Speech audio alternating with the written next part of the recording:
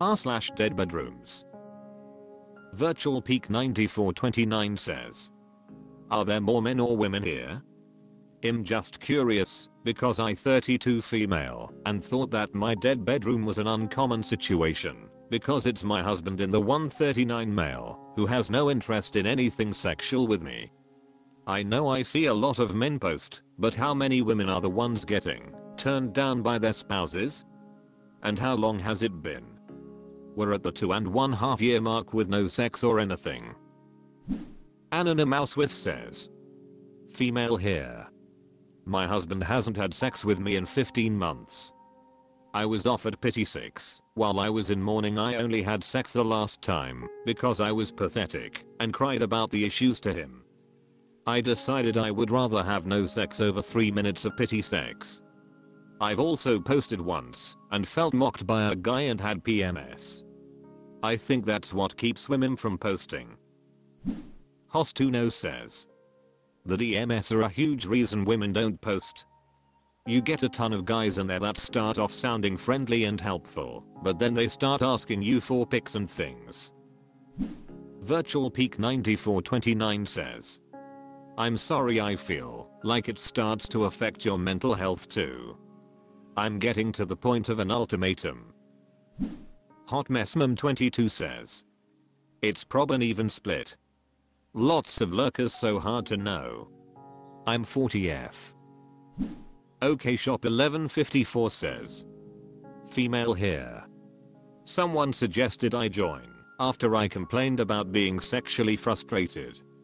But I'm not sure I belong in here. I do get sex a couple of times a month. I just want more. More passion. More raw sex. More kink. And I'd be happy with just a couple of times a week. My husband is never in the mood and doesn't initiate very often. So, mentally to me it's DB, but I know I don't have it nearly as hard as others in here. And it goes Lacathus 5 says, I'd say you still belong here. Tactician 808 says, it feels a bit equal. I think lots just don't post because, well, you're in barks some days. 38 female, going on 4 years of nothing. Alizabs 91 says, 32F. We've had sex twice in almost 2 years. I got turned down tonight on my first Mother's Day. Nuna Lovesus says, I'm 55 and the high libido wife. We've had a dead bed for at least 15 years. I'm appalled to put that in writing. I woke up about 2 years ago and I'm focused to end my own healing. Not quite certain what that means right now. I'm glad that I found this forum a year ago and realized there was a name for it. As a woman, it has been awful chatting with girlfriends over the years who complain about sex with their husbands. It's been too embarrassing to admit to my situation. r/DeadBedrooms. Deleted says, why do they make false promises? Yesterday, I, 26HLF, woke up next my husband, 32LLM, and asked if he wants to fool around before getting up.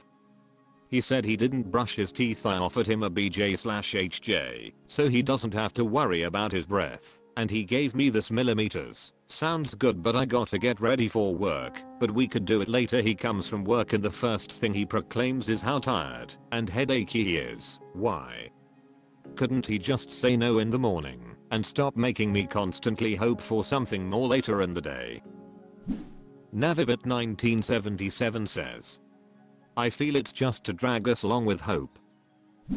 Aloha Friday Knight says, they have no clue as to how soul crushing the repeat rejections are. Our significant other sees themselves as the norm, and we are not, so they don't see anything wrong. Throated Deeply says, man book rule #1 violation, never turn down a BJ. Shy Guy 8686 says, probably because he didn't want to get into an argument at the time. Not saying you would start one, just that in his mind, it's easier to just deflect it until later.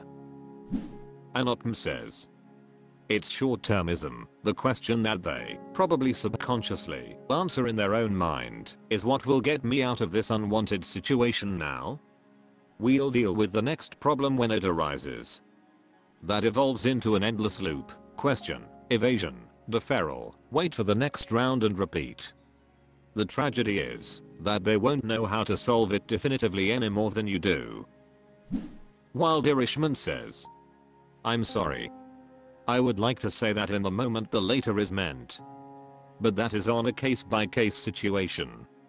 And given the example provided, it certainly looks like wanting to get credit for saying yes without actually having to do anything.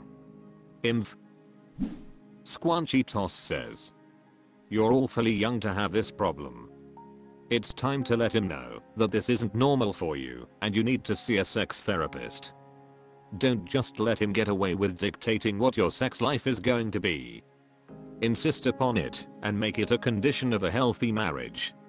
You will experience this for the rest of your life if you don't make a change. Trust me, having mismatched libidos will only get worse over time. Just read the posts here and see what it eventually does to your mental health and self-image. Fix the problem now and go have a happy life. r/DeadBedrooms. 8039 Sparks says, it's over. What now? HL45F brought up the lack of intimacy again before Christmas and the whole 9-year relationship just blew up. Our dead bedroom situation obviously bothered me. The lack of real connection was the thing that made it unbearable. 6 days after the conversation, he, LL 48 meters, decided he had too much going on in life to connect properly and that he was letting me down, and so he moved out, saying that he needs to sort himself out for a bit.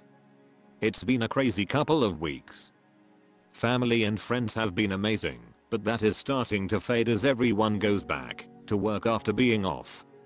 What happens now? I'm living in our home, minus all of his things, and it feels strange. I don't see a way back, despite what he said. I was never a casual sex kind of person, and I'm definitely not in a place to get into something new.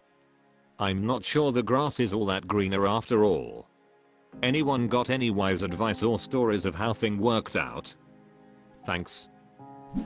IceFet71 says, seems to me that an emotionally healthy person would be responding exactly the way you currently are. It would probably be way more concerning if you were just like, frick it, and flipped a switch and didn't care at all. If I ever doubt myself in a situation like your current, I try to ask, would it make sense for an emotionally healthy person to be reacting/handling/responding this way in this situation? I find that the answer is almost always yes. And when it is, there's nothing much more to do than be kind to yourself and start piecing together a new normal. Inside Assistant 61 says, him leaving doesn't seem like a great sign that he wants to fix things. Seems more like a choice of control. A real big conversation needs to happen, not him leaving and avoiding. That's not fair on you still. If you don't see it getting fixed, then unfortunately it may be over. Mage in Training says, I'd say it's over. Chill, reflect, and go about your new life. Don't rush into anything, maybe get a cat. Adrang 6948 says, I think a bench plan might be in place. 9 years is a long time, and rather to stay and fix it, he chose to run. Maybe this is something he had been contemplating for some time.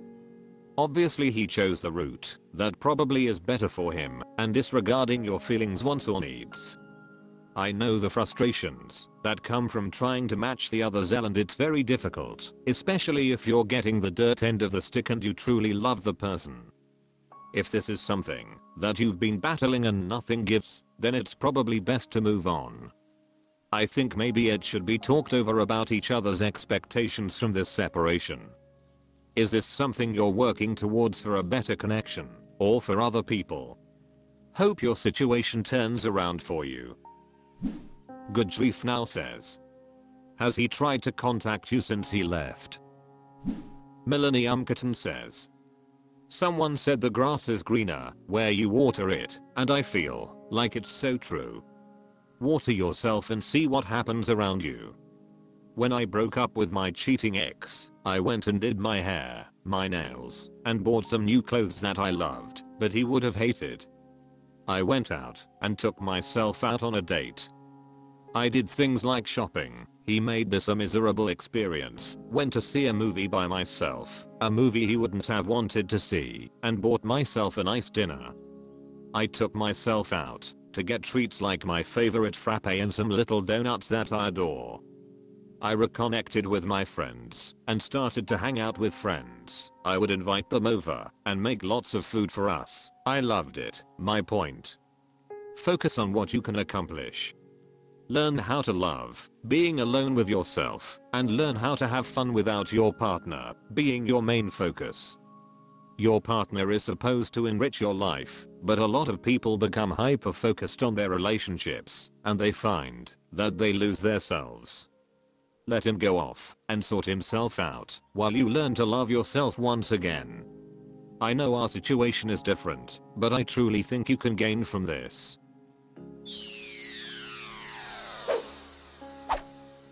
That's all for this video. Thank you for watching. Please subscribe.